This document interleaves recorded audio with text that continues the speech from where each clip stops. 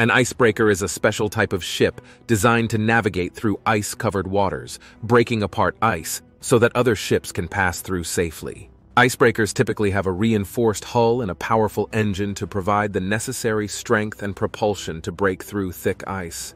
Here's how an icebreaker works. Reinforced hull. The hull of an icebreaker is much stronger and thicker than that of a regular ship. It's designed to withstand the pressure and impact of breaking through ice without sustaining damage. Bow shape.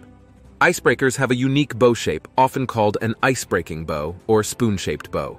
This design helps the ship ride up onto the ice and use its weight to break it apart. The curved shape reduces the pressure on the ice, making it easier to break through. Weight and momentum. Icebreakers are typically very heavy vessels.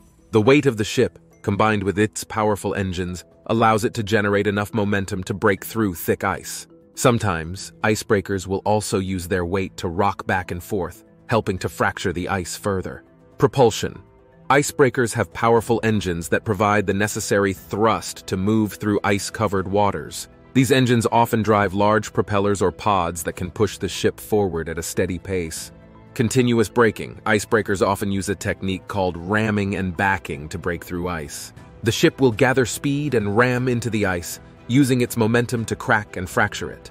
Then it will reverse and back up slightly before ramming into the ice again. This process is repeated until the ship has cleared a path through the ice. Escort and assistance. Icebreakers sometimes accompany other ships through icy waters, clearing a path for them and providing assistance if they get stuck. They can also perform rescue operations in extreme conditions. Overall, icebreakers play a crucial role in facilitating navigation in icy regions, ensuring the safe passage of ships, and supporting economic activities such as shipping, fishing, and resource exploration in polar regions.